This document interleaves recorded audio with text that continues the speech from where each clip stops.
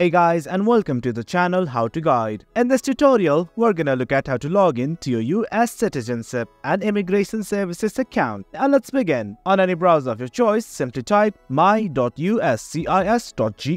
and hit on enter right now. Now this is the official website of US Citizenship and Immigration Services. You can scroll down and look at all the features provided. You can sign up from right here as well, but for now we only want to log into our account. Right here on the snap bar, you will find something like sign in. Simply hover over it and the drop down will open up. Now if you want to create an account, you can create from right here as well, but right now we want to sign in, so let's click on the sign in button here. You're gonna be directed to a new page that is sign in. Simply enter your credentials, that is your email and password. In case you forgot your password, click on this button right here and follow the prompt. That way you can again regain access to your account. Do note that you can also create an account from here. Let's simply enter our credentials, and once everything is okay, simply hit on the sign in button right here, and then you will be signed in to your USCIS account. Well guys, that's it for the video. That's how you log in to your US Citizenship and Immigration Services account. Hope you guys found this video informative, and for more content like this, do remember to hit like, share and subscribe. Thank you.